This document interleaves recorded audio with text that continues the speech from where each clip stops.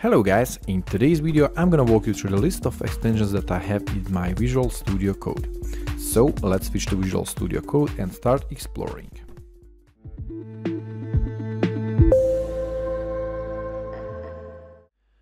Okay, when I click here on the list of extensions, we can see that I have 25 extensions installed here.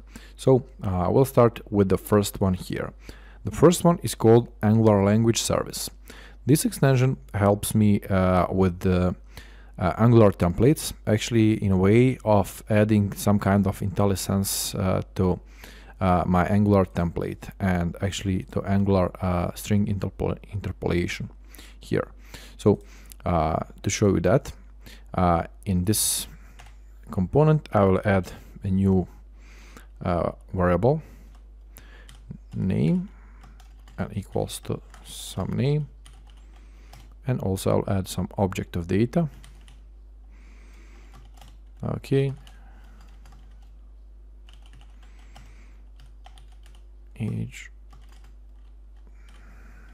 and here, sorry. Okay, we have like name and data. When I go to the component here and add the curly braces here, and when I add name, we can see that I have now that IntelliSense here. And also if I add a data and add dot here, I can select age or name here. So this extension is actually doing that, Angular Language Service. So the next one here is Angular Schematics.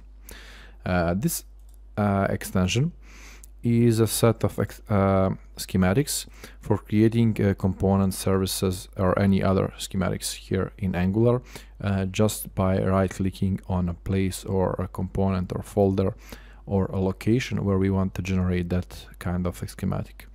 So to demonstrate this, I'm going here to this standalone components, and here in components I'll right-click and select Angular, generate a component.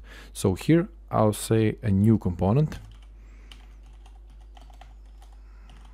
hit enter, and we have some options here that we can select. By default I'll just select default component and confirm.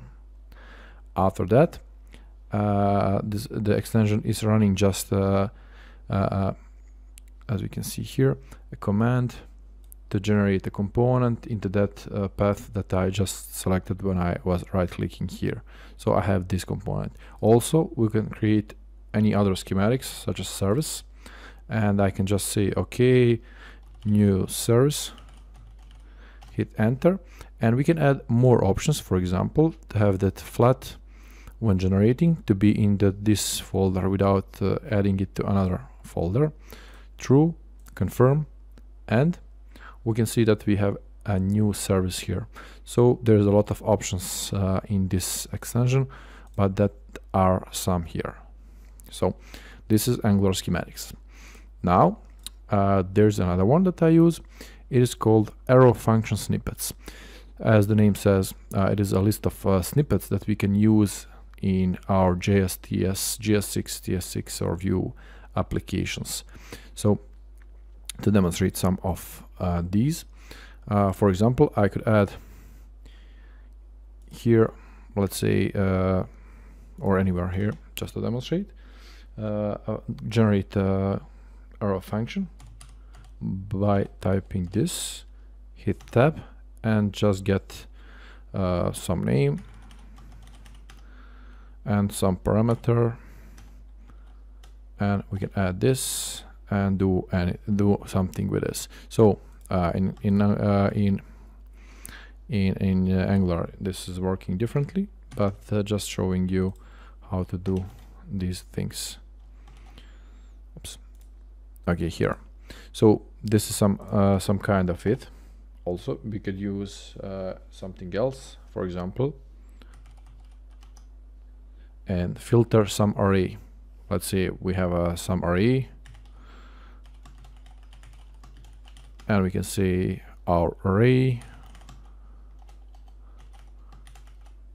filter some item, and where item equals to something.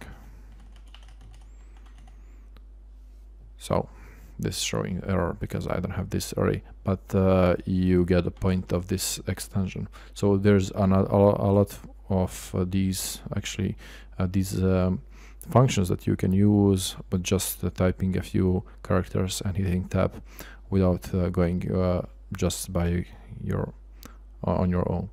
So as you can see here, a list of interesting snippets is here. Also, here's an example.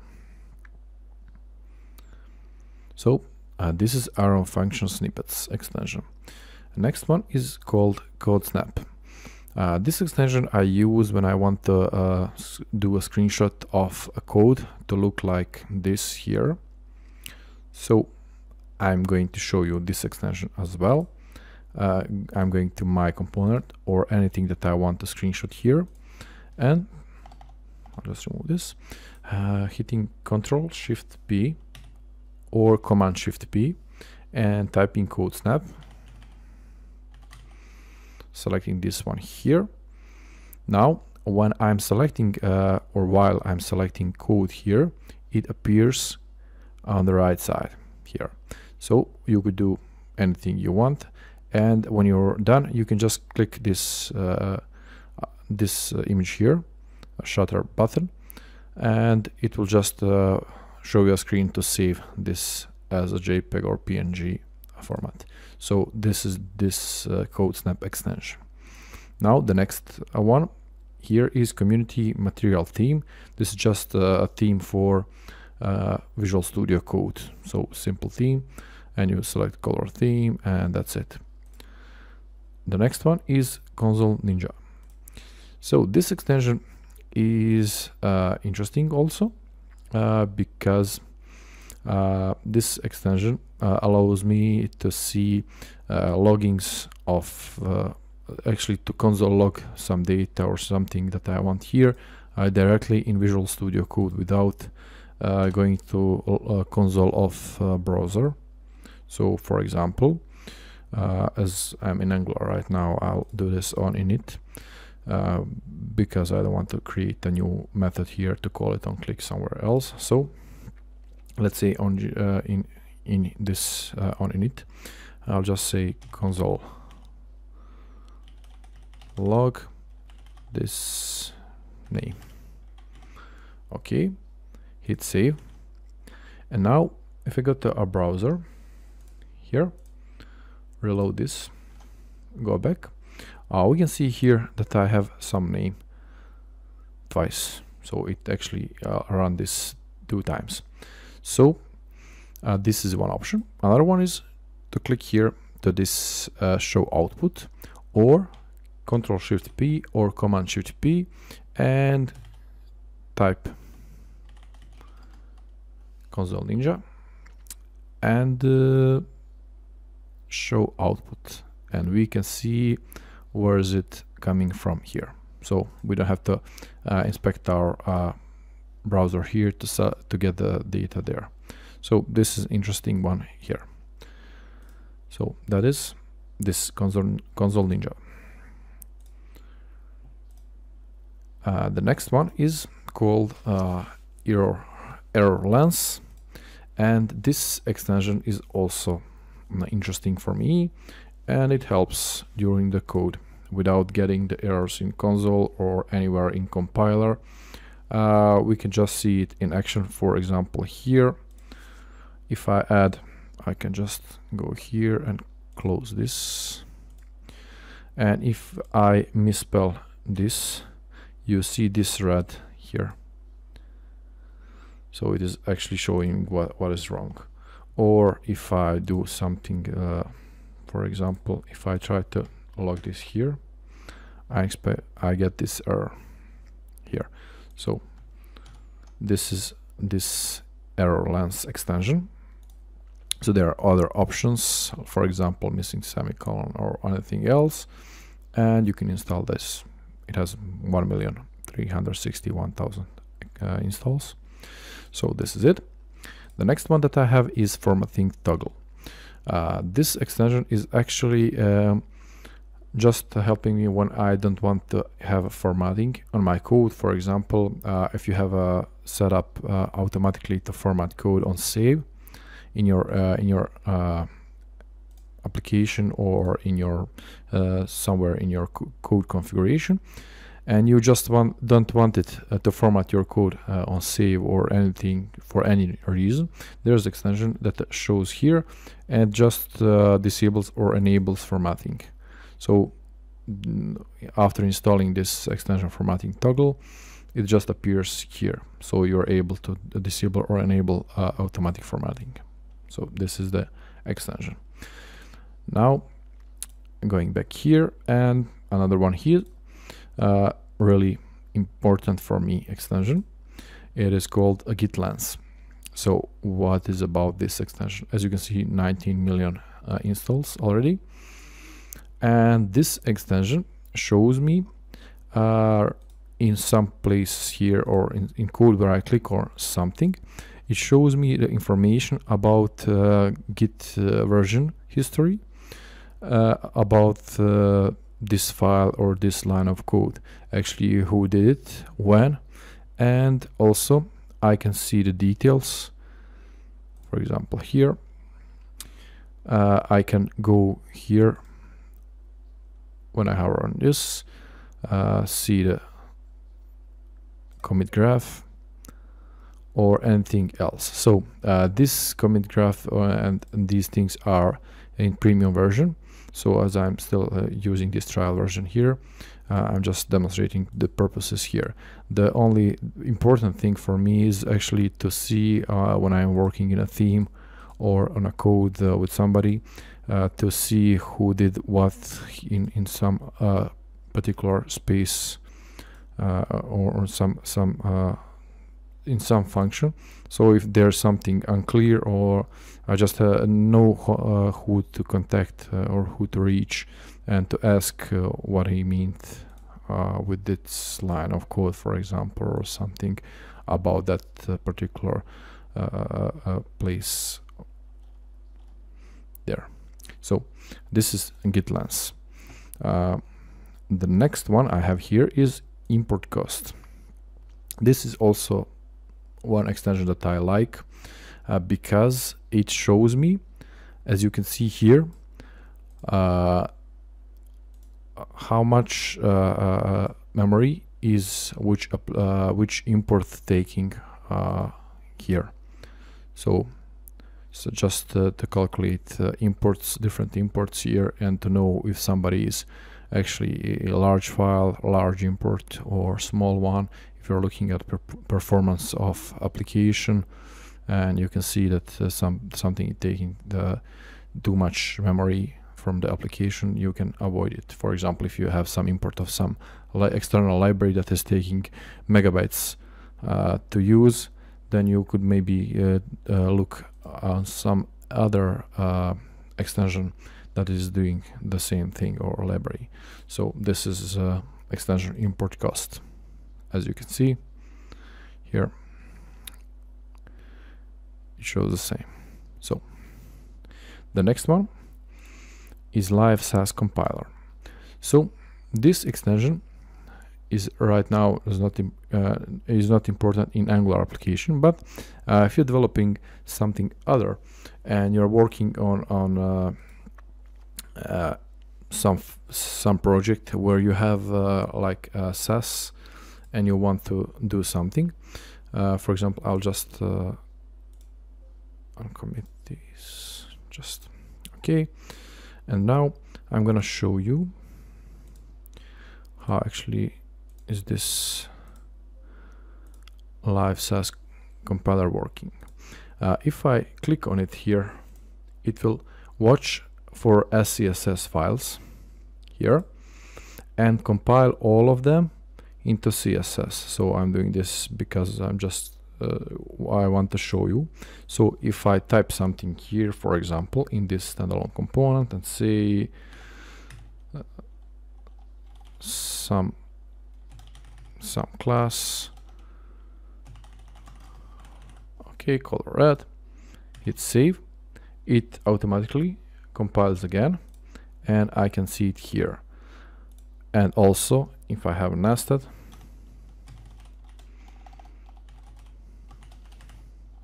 or whatever you want,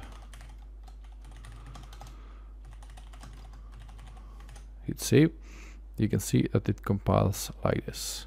So this extension is doing actually that. Now I'll just undo these changes, so I don't need them in this project, and go back to this list of extensions. So this was live Sass compiler. I'll close this. Now we have a live server. For example, let's say that you're developing something other, some front-end, let's say website that is not just an application that is running like Angular or React or anything on Node server, and you would like to have some kind of live reloading or anything there. And I'll show you with this index here file. You could just install this extension here, live server, and after going here to this index file and clicking on this go live, it will start a Node server here and run my application there. So now, as I don't have anything here, I could add something, for example h1, and say okay, something, hit save, go back, and it automatically reloads. So as you can see here, that is a local host and 5500 port. So doing anything here, saving, it automatically reloads. So this is useful for that purposes. Okay, I'll just remove this. So this was live server extension. Another one is Matherial icon theme. I like this extension a lot because it adds a lot of interesting icons to my files here. As you can see, the list is huge. And what is it actually? I can see these, as you can see, extensions, these icons here next to my files. So I'm able to see that is HTML, SCSS, component file of Angular, or anything here. So it is easier to navigate and to see the files that I have here. Just visual things, but it looks nice, and it just makes the process easier to navigate and to find something when you're looking like right here. So this is this extension is Matherial icon theme. The next one is also just a theme that I have in my Visual Studio Code that adds some styling to my application, so my Visual Studio Code. So this is just a theme.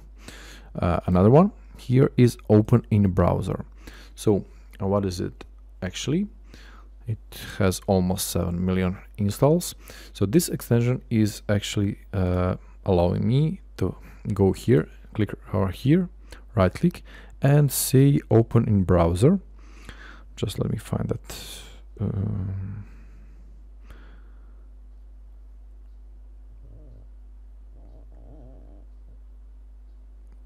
Where is that option? Open file, open integrate. Here it is. Open in default browser and open in other browser. So open in default, let's say Microsoft Edge here, and it opens this file in a browser. So just to add on again the things that are removed, reload, and we can see them here. It is not live reloading as the previous one that we have, but it is just to open a specific file in a browser. For example, you are not using that live server and live reloading, and you just want to open this this file in the browser. You can open default or in another browser here. Okay, this was open in the browser extension that I have. And also one here. This one is for pasting pasting JSON as a code. This is interesting one, as it allows you to paste JSON data as types or enums or models in your application, as you can see on this example, as I don't have any JSONs right now, but you could just install it and use it here and paste. You see copy and paste as JSON, and you see all exports and imports here as you would need them. So this is an interesting extension as well. So this is paste JSON as code extension. The next bar is Prettier. If you are not if you don't know what is Prettier, you should use it. I think that these here also are the same ones regarding the Prettier, but these are just for formatting code, formatting my code here. So you have a configuration and you press Ctrl Shift F or Command Shift F, and it automatically formats your code. I don't have configuration in this file, in this project right now here, but usually it is just to add some config files here. That is actually let me show you that.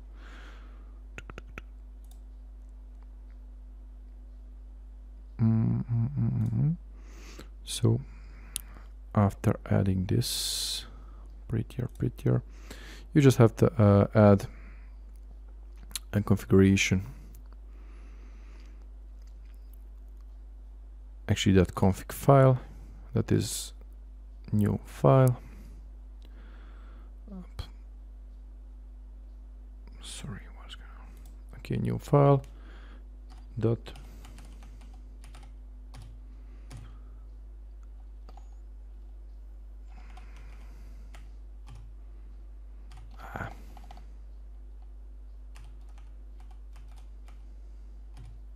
okay, this is extension .prettier C, and here you have to add your okay, actually I didn't have to use this.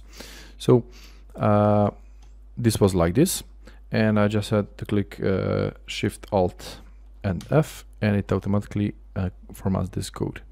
What is the thing with this? In this Prettier config here, you could configuration file Prettier, so you can see this that you could add any configurations here in any format actually. So the one I'm using here is this one, YAML here, and we can say that we want to use this, hit save, and now after I click Command Shift F, it formats this code like this. So it's start with 4, if I add it to 2, save, and press it again, we can see that it changed. So this is something about the formatting of our code. So this is Prettier config. So after this, here I have another one that is for Prisma. If you don't know what is Prisma, Prisma is let's say that the Prisma is a tool for managing databases from the backend side. So it is let me show you. Oops. Prisma.io, and it is ORM for a node, and you are able to do with this Prisma, you're able to manage different kind of databases for your application and backend, and to use this Prisma there. So it is useful. I've used it in some projects, and it is just fine and working as expected. And this extension just allows me to highlight syntax and format auto completion and so on and so on. So this is it. Another one here is called Quokka. This extension is actually, let's say, playground for TypeScript and JavaScript. So how does this work? Control-Shift-P and type Quokka, and you can say new JavaScript file, and right now you can see that it shows this log here, and you can see new file here. We can play with it. Just say const a equals 5, b equals 10. Okay, let's say now c equals b minus a. Okay, and if we try to do something like log this, we can see the output here as well as here, and we could do whatever we want, like just to have a playground here with these within our project without changing anything there. So we can just close this, and there's nothing here. So this is Quokka extension. Now this one is called special console log. So it is not so famous extension, but I like it, because if I want to log something in a browser, when I go here, for example, and find some component here, like this one here, let's say that I add something, or I'll add something. Let's say its name again. Okay, name again. And now if I want to add console log here, I'll press Control Shift L, and it will automatically add all these stylings here, and I'll just move this into my on init function as I'm in Angular here. And when I log this, inspect console, oops, I'm not in Angular. Okay, here the console, you can see here my project line name here.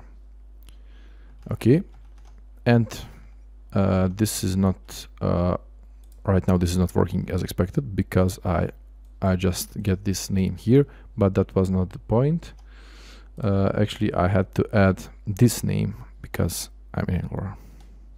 As you can see here, this name, and now we can see name again. So every time you click, actually you hit Control Shift L, it automatically creates another one in another color. So you can get this again, this name, and now you see it in another color. It is interesting as you are able to track these files to have a different variables or everything, and you can just easier now see them into the log instead of just having the same thing again and again. It is also useful with objects or anything you want. So this is it when it comes to special console log that I use. Okay, I'll just remove these. Okay, and the next one is called Thunder Client. What is Thunder Client? Thunder Client is actually something like Postman, but I was looking at this extension because I wanted to have somehow everything in my Visual Studio Code, especially when you're creating APIs and you just don't want to switch between applications to copy paste the things and go around. So you would just need something like Thunder Client. So to demonstrate this, I just have this JSON placeholder dummy data here, API, and this here client has a lot of things that you can use, and also to export the data. For example, you could export the data for Postman if you want in the end, or you can use it right here. Click send, and you see the data here. You see headers, cookies, result. You just have almost everything like in Postman, but inside your Visual Studio Code, and it is in the tab. For example, you're developing API here, and for example your API is here, and you're doing the things, doesn't matter what, changing something, and you just click here and send this request again to see if something has changed there. So you see that is really useful and interesting and easy to use client. So this is standard client. The next one is called Todo Tree. So what is Todo Tree? Todo Tree is really simple and interesting extension here, because it allows me to see everywhere in my files when I add to do as a comment to do something in my files. For example, I'll add a comment here and say to do, and it automatically highlights this. And in that case, I'll just say, okay, to do, change something, and hit save. Okay, and now when I go here to this to do, actually to dos, I can see the tree of components where I have to dos, and I can go here and click here, and it will automatically go to that one. So if I add this to do to any file, any other file, it doesn't matter which type of file is here. You could do it in CSS, for example, add styling, hit save, and you can go here, and you can also see that my watch CSS is working still, so I haven't just turned it off. Doesn't matter. Okay, you can see here that we have in this standalone component to do something, and also in app component here to do add styling. So this is Todo Tree here. And the last one here is Typewriter for VS Code. This is just funny extension, or let's say funny, but it's sometimes useful if you're recording a screen or doing something and you want to show something to somebody, like recorded, that looks smooth and interesting. You could just use this extension. So to demonstrate how this extension actually works, I'll just use this class here and Ctrl+Shift+P Typewriter. Let's say when you type this Typewriter, you can say set from selection. Okay, and now you can remove this entirely and Ctrl+Shift+P again and say Typewriter and say play, and it is going to write everything for you that you also marked for it. So as you can see, it is right now typing for me the things that I had marked. So this is it. So guys, this is it when it comes to my list of extensions for now. Before this video, to be honest, I have removed a lot of them because I don't use them right now and I don't need them, and some of them are integrated already in Visual Studio Code, so I just removed them and just narrowed that list. So there's 25 extensions that I use and that I need, and that actually and it's not that much that I need them, but they are helpful for me and for my daily work. So thank you for watching this video. If you find it interesting and useful, please like, share or subscribe to my channel just to get more videos like this one or web development things. Thank you for watching and see you in the next one. Bye.